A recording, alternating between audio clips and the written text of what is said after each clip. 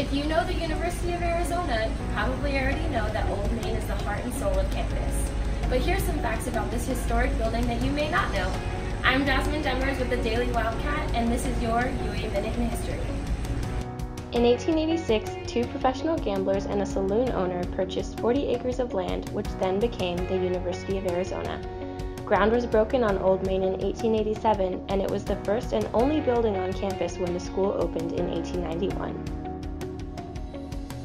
With 32 students and 6 faculty members, Old Main originally contained several classrooms, labs, a kitchen, a mess hall, a photography darkroom, and dorms.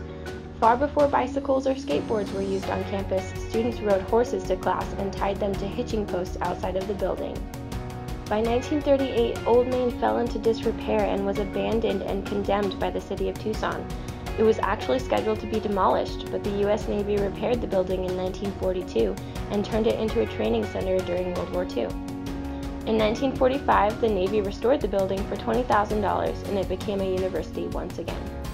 Being the oldest building on campus, Old Main also has some ghosts in its closet, literally.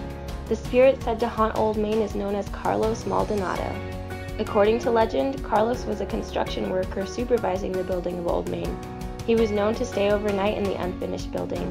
One morning, his workers found him dead in a chair with his throat cut on site. Fellow construction workers over the years have reported seeing the ghost of Carlos while renovating the building, including the most recent team to work on Old Main in 2014. Others have reported seeing the ghost of Carlos over the years, including students and staff. Because of its haunted history, Old Main is a spot on the annual Ghosts of UA tour.